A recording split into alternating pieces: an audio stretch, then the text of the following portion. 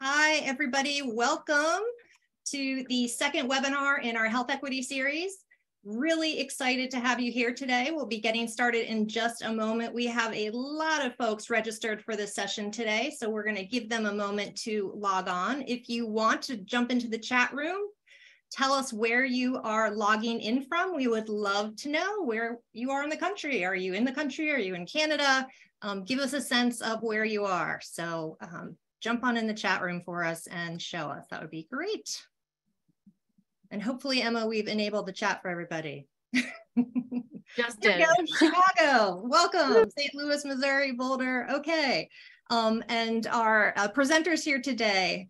Elia, why don't you tell us where you're logging in from?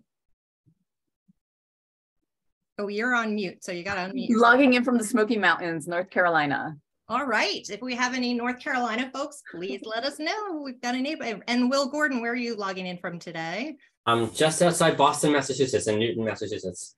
Great. Any New Englanders there? Let's see it. We'd love to know. Connecticut, Boston, there you go. And Mike Currie, where are you logging in from? Maryland, the great state of Maryland. Perfect. All right. Any of our mid-Atlantic folks? I'm in Maryland also. Love to see our folks here. And Kevin Larsen, how about you? I'm here in downtown Washington, D.C. Wonderful. Okay, so we got a couple of folks inside the Beltway today. Welcome, everybody. It's wonderful to see you. We have a very large group, so we're going to give them just another moment to log in. We want to make sure everybody is here today. Welcome. We've got a great session. We do have that Q&A box there at the bottom of your screen. If you have any questions as we go through the session today, I want to encourage you to put them in that Q&A box. Questions that go into the chat might get missed, but put your questions into the Q&A box at the bottom and we'll make sure we get to them later. Welcome. All right, Milwaukee, Kentucky, Ohio, Charlotte, North Carolina, welcome. Stephen Thomas, great to see you here today. Welcome. All right, let us know where you're logging in from. If you're in country, out of country, we'd love to hear it. If you want to share the names of your organizations as well, that's wonderful. Great to have everybody here today. We want to have a really active chat session here. So let us know as we're going through the presentation today, any comments or questions or thoughts that you have. I am Jen Kovich-Bordnick. I am the CEO of EHI, Executives for Health Innovation, and we have a wonderful program for you today. We're going to be talking about avoiding unintended bias and how to responsibly use AI and machine learning to address health disparities. This is the second program in a webinar series looking at health disparities, which is sponsored by UnitedHealth Group and EHI, and we're really excited to have you here today, an incredible group of panelists. Emma, my partner in crime here, if you can help me run through a couple of quick introductory slides while the rest of folks are joining us. Again, I am with EHI, Executives for Health Innovation. If you're not familiar with us, we're a small nonprofit in Washington, D.C., focused on healthcare transformation, so convening executives across the industry. Next slide. So we do collaborative learning, shaping policy and thought leadership. Next slide. And we focus on a couple of core areas. So patient experience, health equity and access, digital care, and privacy and security. So this session that we're talking about today clearly is in line with our health equity and access focus area. And we know a lot of you are very interested in this. We really believe we need to create an environment where everybody has a fair and just opportunity to be as healthy as possible. Next slide. And this is a list of some of the executives that are involved in our organization, or rather the companies that they're from. If you don't see the name of your company listed there and you would like to get involved in our programming and sessions, we would love to hear from you. So go ahead and chat with me in the box and we will get back to you after today's session if you would like to join us. Next slide. All right, just a little background on EHI, our 20-year anniversary last year. Next slide. And a couple of things we'd love for you to take a look at that are relevant to the program today. We've got a great blog right now on health equity, how it's time for bold thinking and a focus shift to the upstream drivers, and we'll send out actually a link to that. We've also got a fantastic report we just released recently about addressing inequity in cancer care, which involves a number of oncologists, and different experts providing care across the nation. So great report if you're interested in that. And then the first webinar from this series is also there, and we'll send out a link to that as well. If you're interested in continuing EDU credits, this is how you do it. There is there you go, QR code right on the screen. You can click on that. We will also be sending this information out after the session today, and a recording will also be available so you can share it. Next slide. Okay, and again, I do want to thank UnitedHealth Group. We are a very small nonprofit in DC, and we really rely upon the generosity of groups like UHG to support the educational programming that we do. So a big thanks to them, and particularly to Mike Currie, who I'm going to introduce, who is the Senior VP and Chief Health Equity Officer at UnitedHealth Group. Mike leads the health equity efforts in addressing identified disparities across UnitedHealth Group. Since June of 2010, he's been in this business for 30 years, looking at population health management, has worked in both the public and private sectors, also worked with the state of Maryland, my own wonderful state, working with the Cancer Registry and the Maryland Department of Health and Mental Hygiene. So an incredible background. Mike is actually going to moderate the session today and introduce our incredible prestigious panel that we have. So I'm gonna actually turn it over to Mike, and I will see you again at the end of the program. So Mike, welcome. Great, thank you, Jen, and good afternoon, everyone. Welcome to this really powerful session where we have invited guests that are really going to help you do three things. Learn, think about how to integrate what you do, or integrate these principles and ideas and thoughts that are going to be shared today in what you do. And the third thing is drive innovative thinking. So maybe things you haven't thought of. It's going to inspire some new thoughts and ideas that will take root and take action in the work that's being done. Let's go on and get started and have our panelists introduce themselves. And we'll start ladies first. So Elliot, would you please start us with your introduction, with some introductory remarks about yourself? Sure. I'm a physician informaticist. I'm also Director of Data Science and Clinical Analytics Health over at Elsevier, and I lead a team of localization experts, data scientists, clinicians, including nurses and physicians as well. And I'm very happy to be here today. Very good. Thank you. Thank you. Will, you next. Fantastic. Thank you. So my name is Will Gordon. I'm also a physician informaticist of the theme today, and I am a medical officer and senior advisor for data and technology at the Center for Medicare and Medicaid Innovation.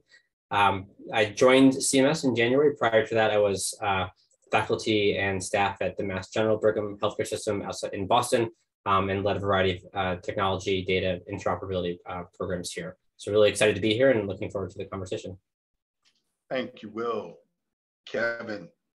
Kevin Larsen. I too am a physician informaticist, and I lead a group of clinical informaticists here at Optum, building clinical decision support. I also lead an innovation team that is using clinical data to do machine learning and work to figure out how we can empower providers to use that machine learning insights in clinical care.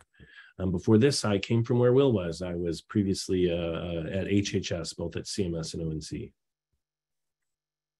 Thank you. Thank you very much, each of you, for providing some introductions and some background on yourselves. As you can see, ladies and gentlemen, we're going to have discussion with these panelists that have deep, deep knowledge and understanding how to protect against bias in all things health data and health data analytics related.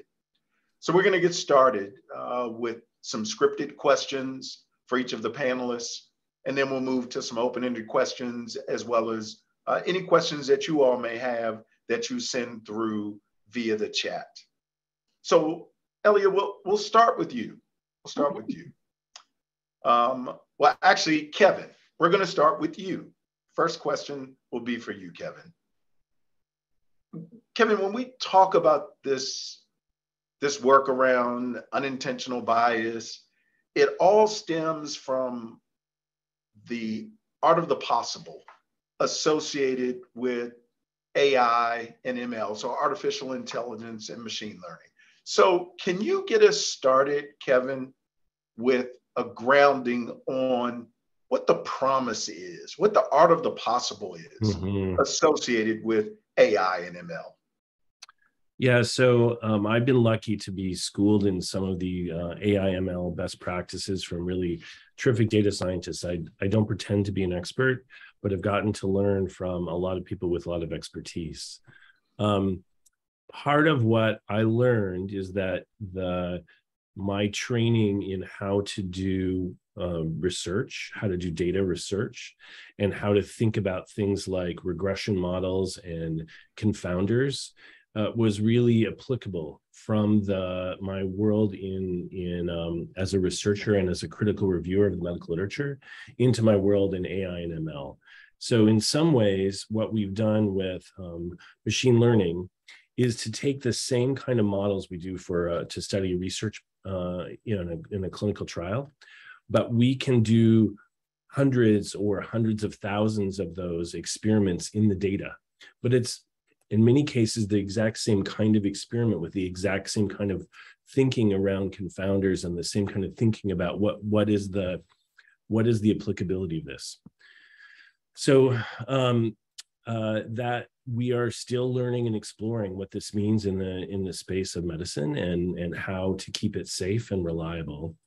The promise is, I think, like computer-assisted flying or computer-assisted driving. If you think about a modern airplane, that modern airplane needs a computer in order to keep its wings stabilized, in order to help it land, in order to really make it function and be very safe. However, there's still a pilot and a co-pilot and a crew that runs that. So my thinking about AI and machine learning in healthcare is that we can eventually get to a place where we have the same kind of sophistication supporting doctors, nurses, patients in keeping them safe, keeping them reliable, that we have to help land airplanes and that we have to help keep them safe in the air. So I don't think of this as a replacing of human being activity. I think of this as a supporting and augmenting with a very powerful tool. And that powerful tool is taking the kinds of research, the kinds of math that we've done for many years, and it can do it much faster with a lot more data and a lot more inputs. I like to think of it ultimately like I would love to empower doctors to have the medical version of a self-driving car. But we're not going to get to a self-driving car instantly. We're going to first have lane assist, and we're going to have backup assist, and we're going to have a little bit of signaling here and there that helps us learn and get comfortable and figure out how we're still in control and understand what these new additions are. Got it. Very helpful. Thank you, Kevin. The analogy of the self-driving car, that puts it in good context for me. Elliot, coming to you with the next question. So obviously, Kevin has talked about what is behind AI and ML, and it's data. And with that data, math happens and the algorithms do what they do. But we all know that, bad data in, kind of bad data or activities associated with the data coming out. So Elliot, help us with, what does a biased data set look like versus what an unbiased data set looks like? How do you set the deep learning algorithm up for success with good unbiased data? Great question. So in my opinion, I think this really starts at making sure that there's proper governance in place. If we're thinking about data science, then having a really strong data science governance, best practices, rules, regulations. If we're looking at our different deep learning models, looking at model cards, data cards, how do we specify limitations, the benefits, anything that's going to be specific about a model, and also capturing all the different elements and features that go into those ask those points that actually that could be included in the bias. So a biased data set is going to be it's going to be biased. It could be homogeneous. It doesn't include diversity in perspectives, in feature selection, in all these different traits. And as a result, it can give an inappropriate output. So an inappropriate prediction. So this is why whenever we're in order to set our training sets and our models up for success, it's important to make sure that we're documenting everything well, that there's a control system in place, that we're providing that quality assurance to standards, whether it's data science standards or also clinical standards. And yeah, that's what I believe. Sorry, my throat's a bit dry. No worries. Mike, can I chime in there a little bit? Absolutely, please do, Kevin. So I think that every data set's going to have a bias, and that's what's important to know. We don't have data about everything everywhere and all the people and all of the factors we want. So the first thing is to say that this data set is going to be fit for some particular purpose, but it's going to exclude people. So for example, if I'm studying children, I'm not going to use the Medicare data set. That's mostly people over age 65. It's going to be biased because it just doesn't have kids in it. And to constantly be thinking about that as we're looking at data sets, what is it that we know about the data that we have, and what is it we care about? And does the data that we have contain those people is the first question. And then the second question, if it contains those people, does the data differentiate them in a way that the machine can tell? If we don't have ages in the system, the machine might not be able to tell who's a kid and who's an adult. So you have to have some understanding. I think of it like a table one from a research project, a research paper. Who's here? What's the population? Who are we actually looking at? Very, very helpful. Very helpful. Thank you. Yeah, I just saw in the chat come through. There are various forms of bias. And they just came through in the chat, so I won't be redundant on them. Will, when I look at the information that came through in the chat and these various forms of bias, do you protect against that with this notion of an inclusive data set? We've seen the term, have your data set be inclusive. Does that solve for bias, or at least one portion or aspect of bias? Yeah, I think it's a great question, and I kind of agree with the conversation so far. It's not as simple as to have an inclusive data set, collect inclusive data, right? It wouldn't be great if it were that easy, just an easy button. And I think that it's actually really hard to get that data, to collect that data. I tend to think of this in two buckets. The first is population level issues. So I think about things like methodology. How are we being deliberate about data collection at the practice level, at the provider level? Making sure that we're being representative, being thoughtful about the questionnaires you're using. What are the actual toolings you're using to ask questions? If this data is coming from patient-reported data, which often it is, being systematic using validated questionnaires if they exist. And there aren't that many validated questionnaires that collect this type of data, looking at standard operating procedures, et cetera. So kind of the population level issues. And then patient level issues, which are kind of on the ground. How do you actually manage the data collection when the patient's in the mix, which they hopefully usually are, although not always if you're looking at administrative data. And I think really important to a couple of things I want to highlight here, and some of this may be I think obvious to some folks, but just want to make sure it put it out there. There's a huge trust aspect to this data and collecting this data. And just imagine that you're going to your primary care doctor for your annual visit or a blood pressure check or a cough or whatever it may be. And you get asked by the provider, the doctor, the medical assistant, or even like on an iPad in the waiting room or a questionnaire, are you having trouble paying your utility bills? Are you experiencing homelessness? What's your sexual identity, your race, ethnicity, your migrant status sometimes in some questionnaires based on geography. That's a heavy set of questions to ask somebody in a provider office that's not there to answer those questions necessarily, and may not have made the leap for why that's important to their overall health. I think there's a huge trust aspect of getting this data, and can totally understand. I think it's obvious why patients may not want to answer those questions, and then you don't have an inclusive data set because the folks that may have positive findings for those questions aren't going to answer them because they're worried about the security, the privacy, the implications from a legal perspective of answering them. And the second thing I think worth pointing out is that there is, I think that the digital divide is obviously very well documented and, for decades. It's definitely getting more narrow, but still exists. And I think if you're collecting this data, asking patients, and you're doing it based on an iPhone app or an Apple app or an Android app, you're going to necessarily exclude folks that don't have a smartphone.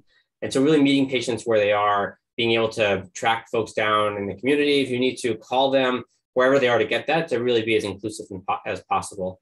I think there are technical approaches here worth mentioning. Folks talk about imputation, representative sampling to really make sure you're as inclusive as possible. NHANES is a good example of a national representative data set that's been around for decades now. There's obviously error around the margins there when you use computational methods to get this data, but they can be helpful sometimes if you really can't get an inclusive data set. But I think it's complicated, right? And it requires a lot of effort to make sure you get there. Thank you. Very thorough. Thank you. Appreciate that, Will. Elliot, let me follow back up with you. Mm-hmm. So in part of Will's response, he used the term patients, and this collection of data via patients or EHRs and other data sets that are associated with patients. So I don't want to leave it up to assumption. I want us to be very clear. When using biased data sets in AI and ML, what kind of impact, Elliot, does that have on patient care and health outcomes? Direct impacts, and it really makes the problems worse. It perpetuates any of the margins that already exist. I'll give you an example. Like in many cases, when looking at how often are women versus males given x-rays or any sort of radiation imaging, right? It has been shown in many studies that women are less exposed or less given these types of workups, and especially women that are in childbearing age. It could be that some of the hypotheses are because the practitioner doesn't want to expose their patients to radiation, right, of the unborn infant. And so by having these limitations from the bat, like it really causes cases where people aren't diagnosed in time and where medical error can be made, essentially. Yeah, but harm, medical errors, absolutely. So with that in mind, Will, I'll come to you. With that in mind, if we know that using biased data has poor outcomes associated with it and it impacts patients, so we want to make sure it's right. We want to make sure it's used appropriately for all of the appropriate intended uses. What do you see, Will, as the biggest challenge of using AI and ML specifically to improve patient health outcomes? This is I suspect that Kevin, Ellie, and I could riff on the challenges here for probably about 7 more hours, as well as other folks on the webinar. So it's a great question. And I think I would say that I'd maybe start with what the challenge is not. The challenge is not technical. I think that the technical abilities that we have today in the machine learning data science community, I think far exceed any of the other complexities around using AI to improve health outcomes. And an example of that are the amazing developments in large language models and generative AI that we've seen in the last 6 months, ChatGPT 3, 3.5, 4. I think the technical abilities really are there. And I almost never see a technical challenge with this. It's really like the people, the process side of things. There's so many challenges. So I would say one area in particular, maybe this is my bias as a provider who's worked heavily on the implementation side of things in my career. I think the implementation layer is a big challenge. Assuming you can get unbiased data, or maybe that's impossible, but minimally biased data, minimally unbiased models, you can update these models over time in a minimally biased way. Again, these are huge challenges in and of themselves. How do you actually integrate that into a workflow in a way that is not interruptive, but still beneficial? Providers understand it, it's explainable, they gather trust in it, they understand it. How do you monitor it over time? If it's patient-facing, kind of same questions. I think that there's a lot of work to do on the implementation layer of actually taking, again, assuming you're getting unbiased data or minimally biased data, which is a huge assumption, and I think we're not there yet either. Actually doing the implementation, I think, is a major area that we need to focus on. And again, the challenge is not, I don't think it's technical at this point. I think it's the interaction with the people and the tooling that is going to make it most successful. No, Elia, anything you want to add to that as it relates to challenges? Not really to add to, I was looking at some of the questions in the chat and about to add to that, but yeah, sorry, if you had a question, we can rephrase that and then I'll answer to what Will. Yeah, please, if there was a question that came in that related to challenges, please, by all means, chime in. Okay. Yeah, no, I was just looking at just how do we standardize the data itself. So I was just going to add that there are different techniques that we can do to help with the normalization. We can help add structured to unstructured content by aligning with vocabularies, whether there's an internal or external ontology taxonomy. We can also align that with different value sets, reference terminologies such as NOMA-TT, ICD-10, ICD-11 now, RX norm, and all these other vocabularies. And this could definitely help add some structure into the data sets. Oh, thank That's you. what I was typing. Well, thank you. Thank you. Kevin, before I come to you with a different question, anything to add as it relates to challenges associated with specifically using this to improve health outcome, not just doing data analytics so we can learn information. That part I think folks understand, but specifically using it as part of improving care delivery and improving health outcomes. Yeah, a couple of thoughts. The first is I started my career doing health services research and health equity.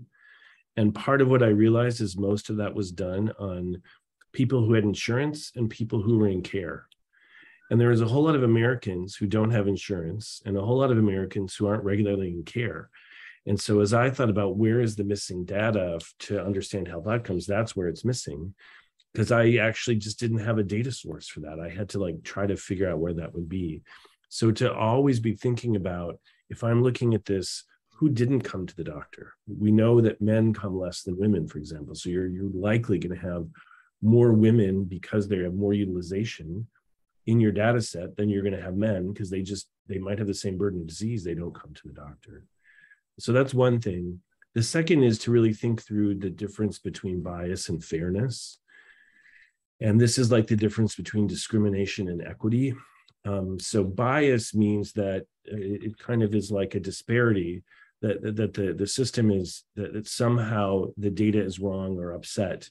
But often what we're trying to achieve is equity. We're trying to give people an equal chance. And that's where fairness comes into play, which can be different than actually bias. So an example from the non-healthcare literature, if you do a machine learning model on who a bank should give a mortgage to, they will look at historical data from the last 30 or 40 years and look at historical income. And they'll say we should preferentially give loans to white people because they have higher incomes and they have more of a credit history and they have more net worth. And the model will just reinforce what the culture has always done. But as people have looked at that, they say that doesn't feel very fair. The data set might be unbiased. You might have equal number of blacks and whites in the data set, but the recommendation might not feel like a fair recommendation. So how do you also think about fairness in the context of this, not just think about bias? Very helpful. I think about the differentiation between equality and equity and why there's a focus on equity. Equality is giving everyone the same thing. The analogy Kevin knows this very well. I use the analogy of bicycles. And if your focus is to go from health status point A to health status point B, under the framework of equality, everyone will get the same size, same brand, same speed bicycle. But we know individuals are of differing abilities, ages, sizes, genders, And that's where equity comes in, because then you receive a bicycle, you are provided a bicycle that's specific to your unique needs. So it sounds very similar, Kevin. So, Kevin, based on all this that we talked about, wanting to remove as much bias as possible, as Will has said, we want to use a minimally biased data set, because it's kind of virtually impossible to take all bias out. So as we use these minimally biased data sets, Kevin, how do we measure progress over time? How do we know what good looks like? That's a terrific question. And I think it has to be multimodal, right? I think I totally agree with Elliot. We need governance, but I also think we need transparency, and we need to crowdsource our kind of culture, because we can often get insular. We can get a bunch of informaticists together and we all believe in one way, but ideally we should broaden the tent, bring in other people and actually say, hey, we're about to do this. Hey, patient, what do you think of this? Does this make sense? Hey, equity expert, what do you think? Does this make sense? Hey, data scientists, you really understand how the statistics and math here work. Does this make sense? How do we bring in multiple perspectives in a consistent kind of stage gate way and say, yep, I think of it kind of like an IRB, an institutional review board. How do we have multiple people looking at this from different perspectives to say, okay, we feel comfortable with this, and have that not just a once and done thing, but an ongoing review and an ongoing way that we commit and we get better collectively, because none of us know the answer to this. There's not one company or one person or one discipline that actually can fully solve this. We're going to have to do this together, and we're going to have to do it with multiple types of expertise. Well, how about you? Yeah. Sorry, no, I was just going to chime in. I definitely agree with Kevin. Over at Elsevier, for example, we have different governance boards and different frameworks, maybe looking at the same problem but with a different lens and brushstroke. So it definitely helps having the different opinions, different eyes, and then tackling the same problem. So yeah, you just made me think, Ellie, about the importance of diversity. And the importance of diversity is not so that you have individuals of different hues sitting in a room and engaged in a discussion.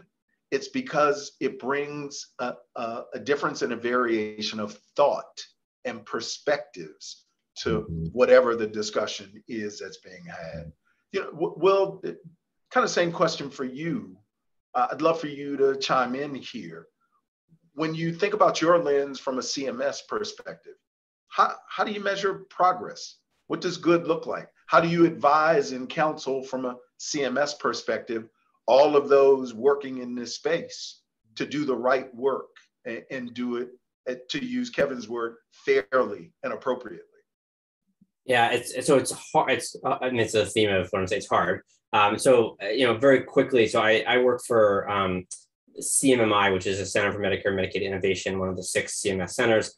Our charge, established by the Affordable Care Act, is to pilot and test new models of care delivery, new payment models in the US population, evaluate them, and if they either statutorily reduce costs or improve quality, or cost neutral and quality neutral, they can then graduate to CMS. So it's kind of like this incubation lab for new payment models.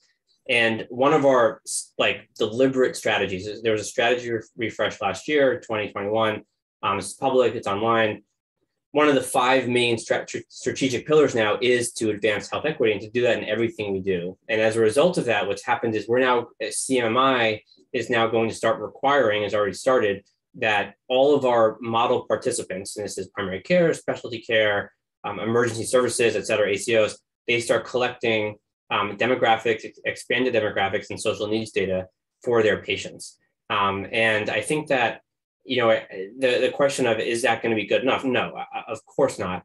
But you start somewhere, and you start with asking and collecting. And I think the hope of what we can do as CMMI is, if these models are successful, they get woven into the fabric of how CMS delivers care more broadly.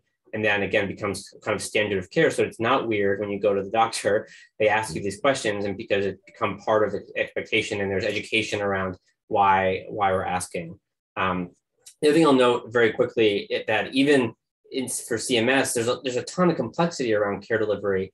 Again, I think folks many already know this, but there's certainly Medicare, traditional fee-for-service Medicare, but there's also Medicare Advantage, which is growing in popularity, is now about 50% of the Medicare population.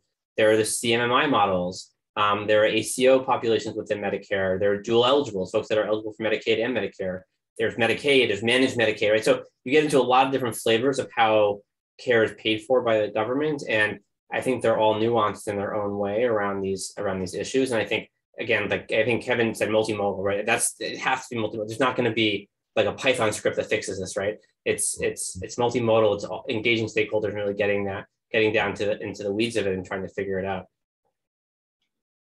Just add also one key thing that Will said was education. So really providing that education and transparency really helps build that trust that will help enforce this and so that we can build those models that are successful and that are not marginalizing certain people. Very good. Very good. Thank you. I want each of you to weigh in on a couple of additional questions that I have, and then we'll take a look at the chat and see what's come in via the chat. And Kevin, since you started us off with the response around fairness, I'd like to pose this one to you, and then Ellie and Will, you weigh in on it as well. So Kevin, considering, there's a kind of standardized question, not standardized, but it's a routine question associated with the fact that many of the technology spaces do not have many non-whites involved in the work. So considering that's the case, and we just talked about this diversity of thought, so considering that there is likely a lack of diversity of thought in those technology spaces, how can we reasonably expect AI to be culturally competent? That's a great question, Mike. And it's, we have a lot of work to do, not just in AI, but we have a lot of work to do in general across the country in equity, right? You know that as well as I know that. But that doesn't mean we should stop.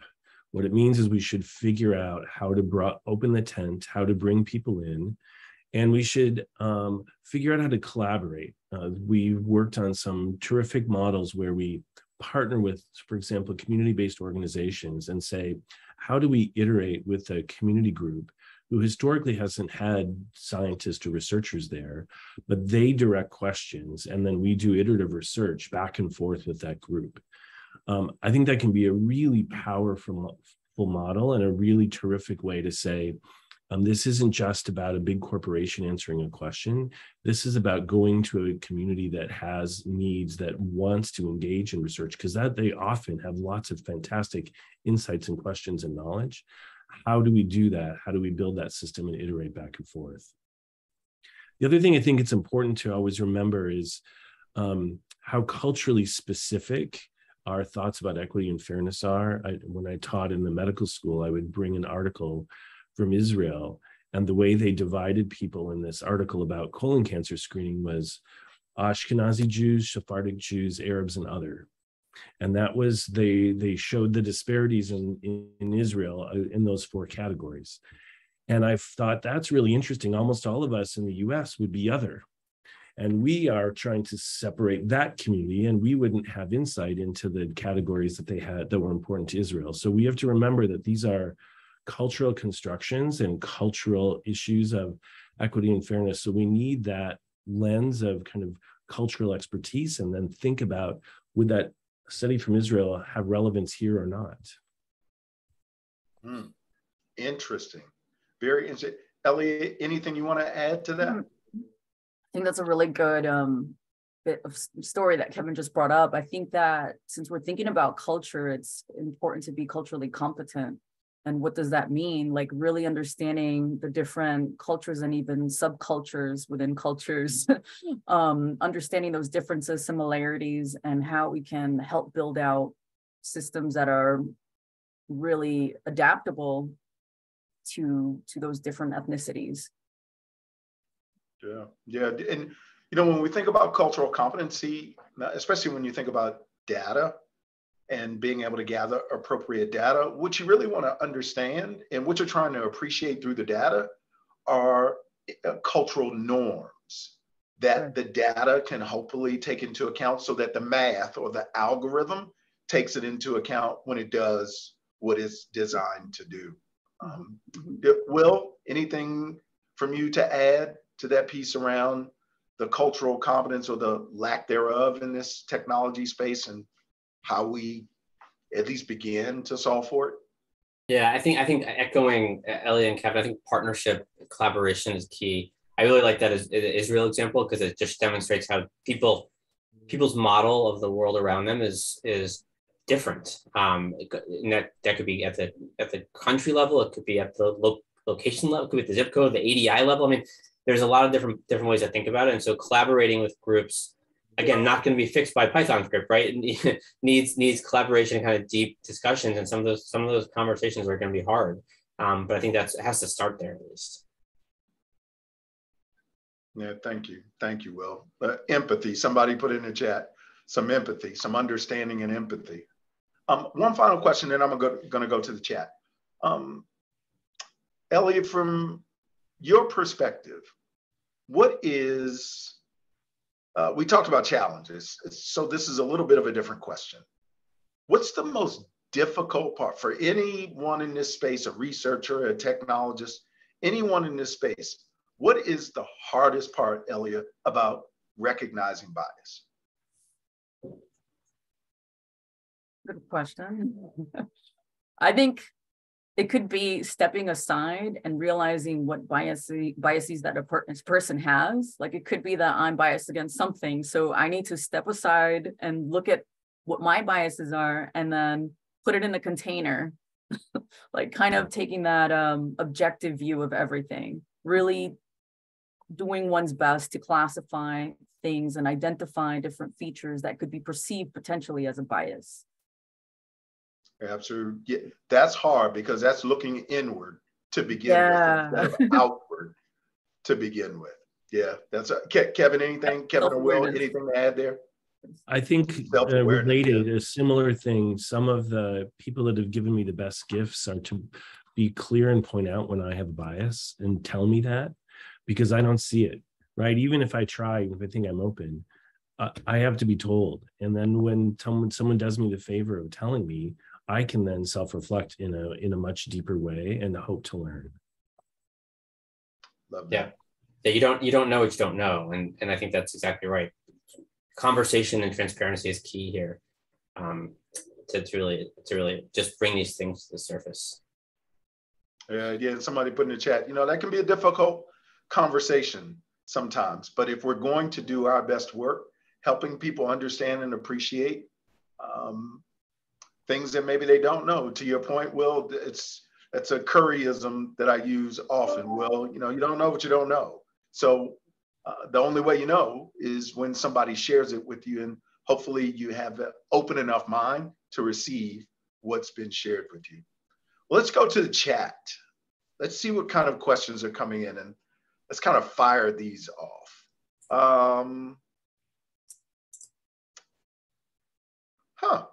So Kevin, let's start with you on this one. How do you think ChatGPT could impact bias, especially in clinical AI and ML? Yeah, we've been, as probably everyone else, inundated with thinking about ChatGPT and what it can do and what it can't do.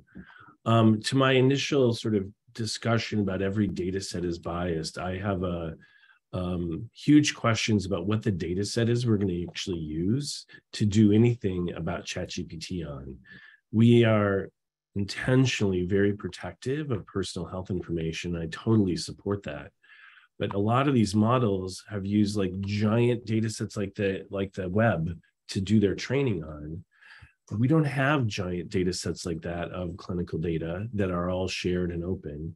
So it's a conundrum. How do we train for a medical model like a ChatGPT model when we are necessarily keeping our data separate, firewalled, and private. So I think that's one big risk. We're going to say we can do whatever they did in the regular World Wide Web. We can do that in healthcare, but we can't.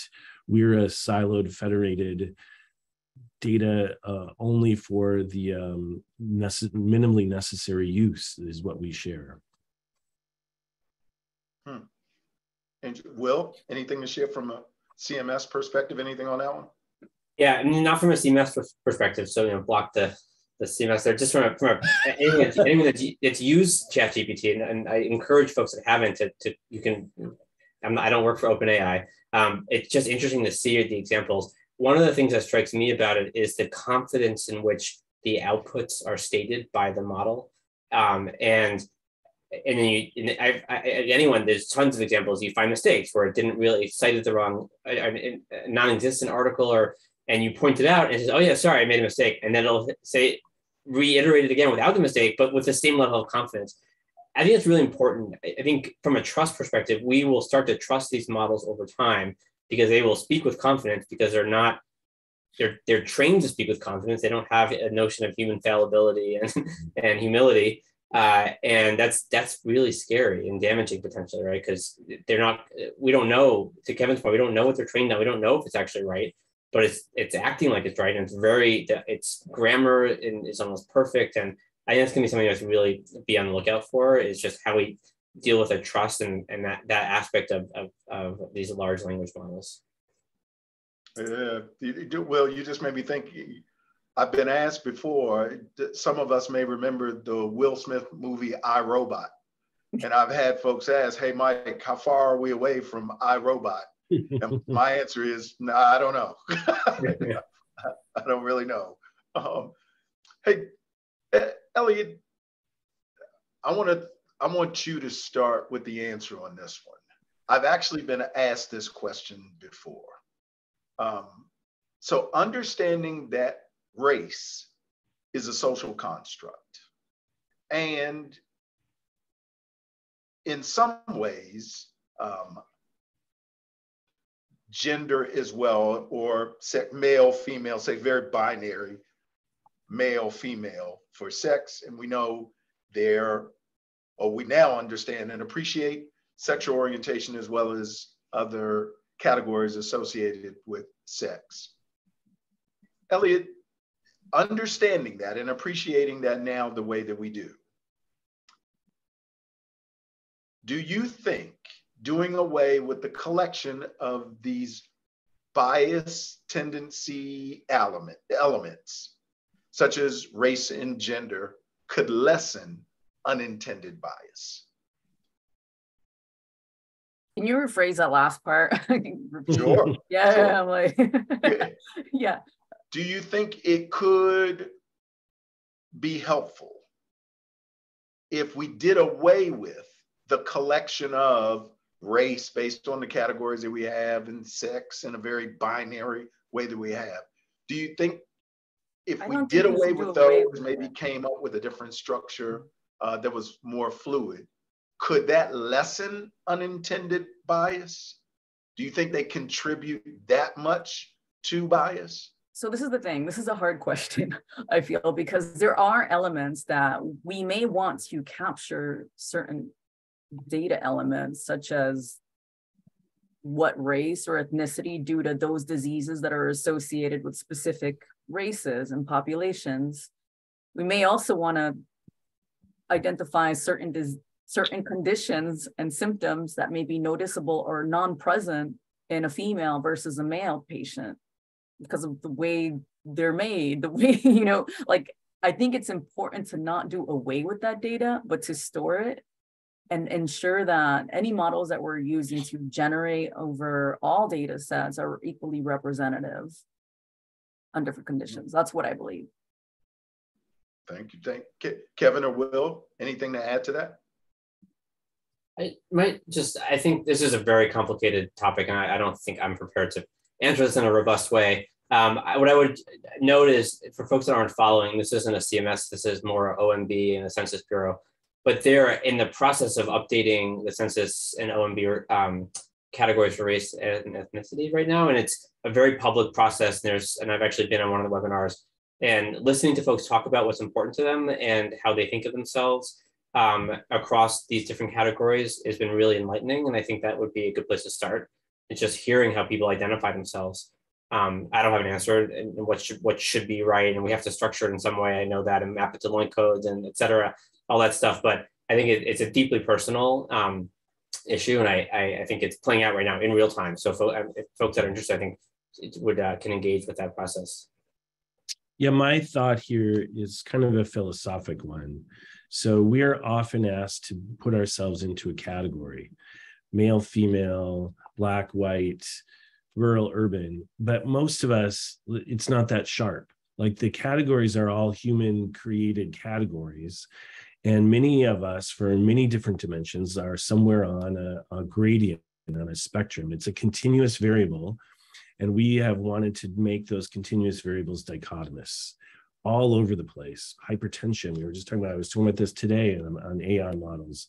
Blood pressure is a continuous variable. Hypertension's a kind of artificial construct to say you cross the threshold, after which now we define you as hypertension. And that's moved 3 times since I've been a doctor.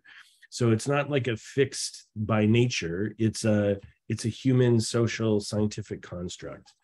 So my personal thoughts are this terrific kind of data science can let us actually use that gradient continuous variable information rather than forcing us to constantly pigeonhole everybody into a yes, no, this, that, 1 or 2. Let us be this sort of diversity, and let's use this big data to actually help figure out where I am on this spectrum. What does that mean for me? And what does that mean for the person next to me who's slightly different on the spectrum, but we're not male or female, black or white.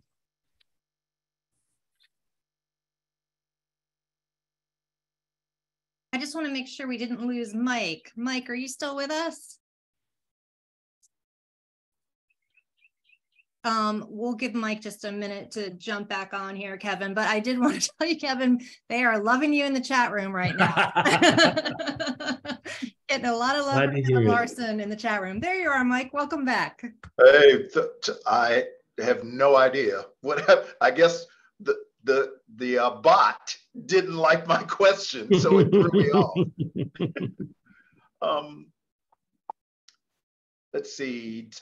Emma, are there, because it's not showing me any additional questions. No problem. I can just run through some of these for you if you'd like. Excellent. One of the questions that came up from Kathy Bryan was, what is the risk to patient care and outcomes that concerns you the most about the integration of AI and ML in clinical medicine? Mike, whoever you want to pitch that one to. Any of the panelists, anyone want to take a first stab at that? I think it's that we'll get ahead of our skis. I think, we're going to jump to the self-driving car rather than do lane assist first. And I want lane assist.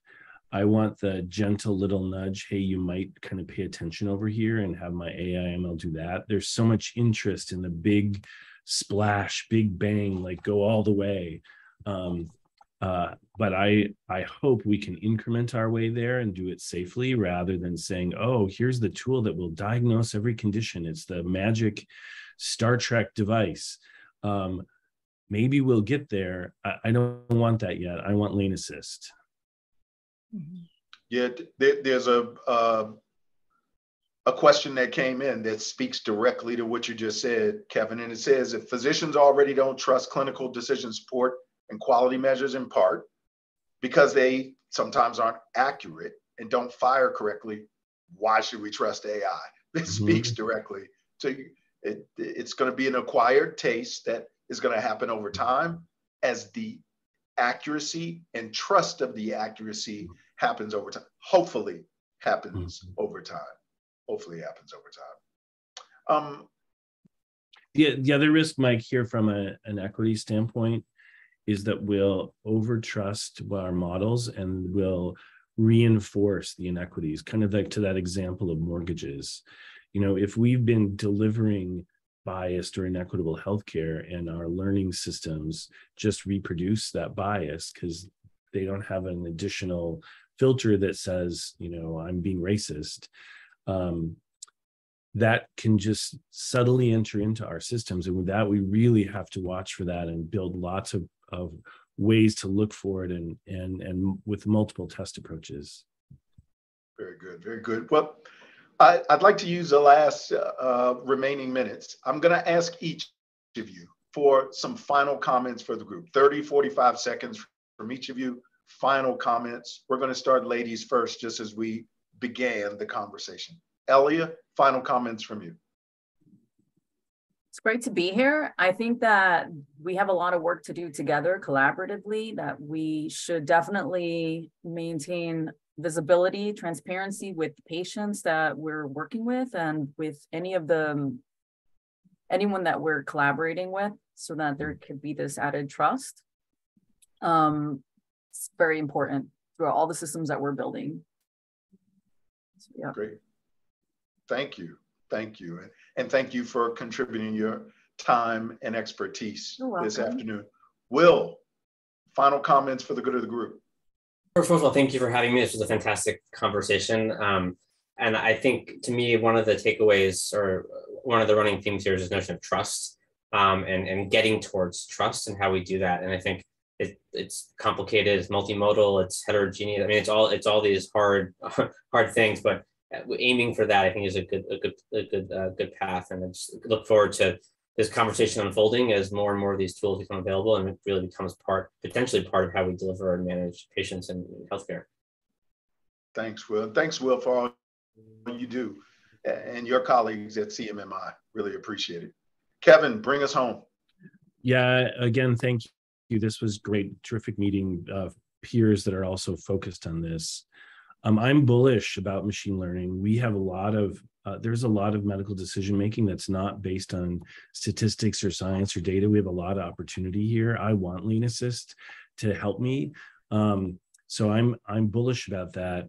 I think our call to action is, how do we make this less black box, and how do we bring in diverse voices in a consistent way to help us think through these challenges, which are, to Will's point, not technical challenges. These are social challenges. These are trust challenges. Excellent. Panelists, thank you for your time and your expertise and sharing of it with today's group. Jen, I'll turn it over to you and Grandma. Yeah, a huge thank you to you, Mike. I mean, probably the best moderated webinar I've seen. Wonderful job. And folks, what a great audience. You were so engaged. If you have any comments for us about the program, please stick them in the chat before you sign off, so we know what you thought of today's program. The CEU credits are up there on the screen as well, and we'll send that out. But we'd love your feedback on what you thought about the program today and the speaker. So go ahead and pop that in before you log off if you could. Big thank you to everybody. Big thank you to UHG for supporting the program today. What a spectacular conversation. Everybody have a wonderful day, and thank you again for joining us. Stay well. Thank you.